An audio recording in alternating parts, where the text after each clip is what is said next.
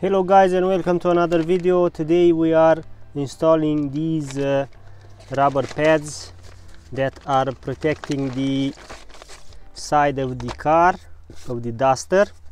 I already tried it, so don't worry. If you order a set, they will be brand new, not used. These these mud protection flaps are universal. You should know that Dacia made these to fit Spring, Duster, Logan, Sandero 2, Sandero 2 Stepway, Docker, Logi, and so on.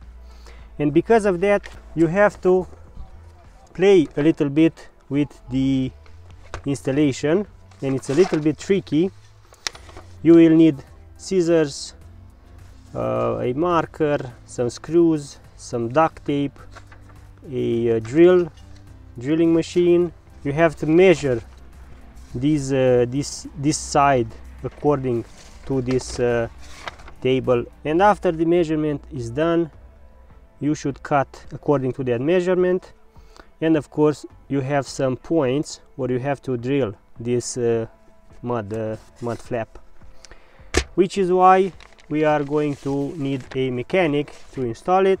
So they are universal, same size for the back, same size for the front, but one thing you should keep in mind is that the front and the back have different sizes and different points where you should make the drills and where the screws go in. So that being said, let's go on and install these.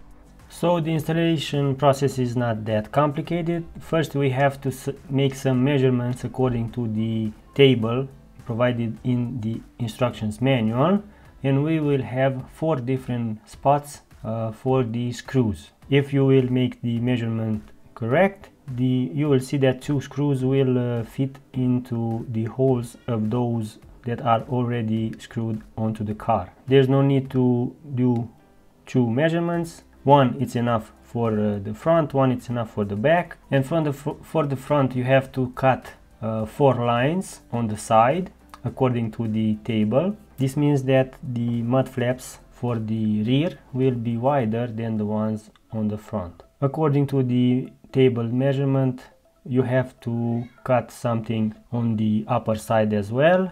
We chose not to do it because in the future, if these mud flaps will not stay in the 4 points we have fixed them right now, we might need to make some new holes in order to fit them on their position better.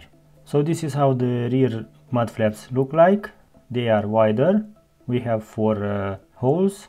Also for the front, again 4 holes, a little bit narrower. And this is how the front mud flap on the right wheel looks like. We have 2 screws that were already on the fender flare. This side, the interior side, had to be removed, but we choose not to do it, as I mentioned earlier.